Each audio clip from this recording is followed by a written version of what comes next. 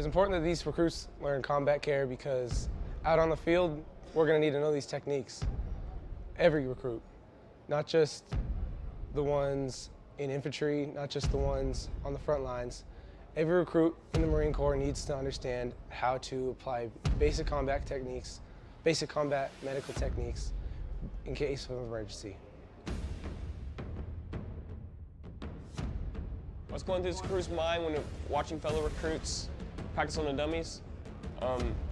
I hope they get a hang of this. I hope they learn something from this, because this could be utilized at any time, at any moment, for any person, not fitting Marines, but civilians as well, or sailors. When we practice it, it will become muscle memory.